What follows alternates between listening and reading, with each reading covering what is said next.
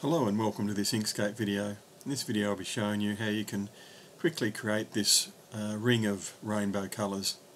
I'll scroll down and start from scratch. First of all, let's draw a rectangle. Click the rectangle tool and just draw a thin rectangle. Shift click this cross to take off the border, and with the fill down here I'll click on that or right click on it and make this an unset fill. It'll look black, but there's an important step. Select tool. Now I want to create a tiled clone, but first I want it to rotate around a circle.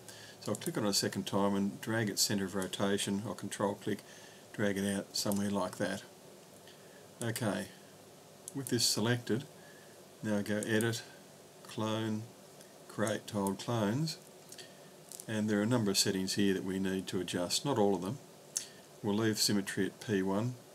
Shift will change X. If you haven't got negative 100 in here, put negative 100, you've probably got 0. I think it's just remembering my last setting. So negative 100 in here, just for the Shift X.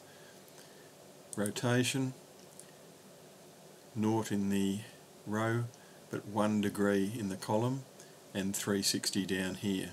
These two numbers have to multiply to 360 degrees.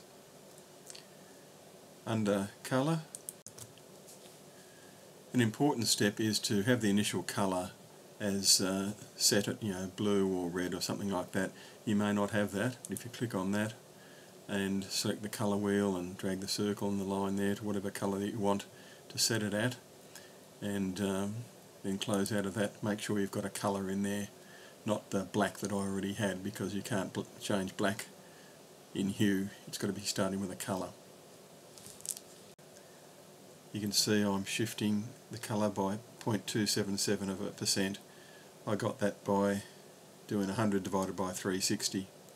So with all those settings in place, click create, and there you have it. I'll just control and mouse wheel a ring of colour. Now that rectangle has to be fairly thin. If you make it too thick, things overlap too much, it looks a bit clunky, but with a rectangle about the size that I had there, you should be right. So there's an interesting little effect using tiled clones and rainbow colours in Inkscape. Thanks for watching.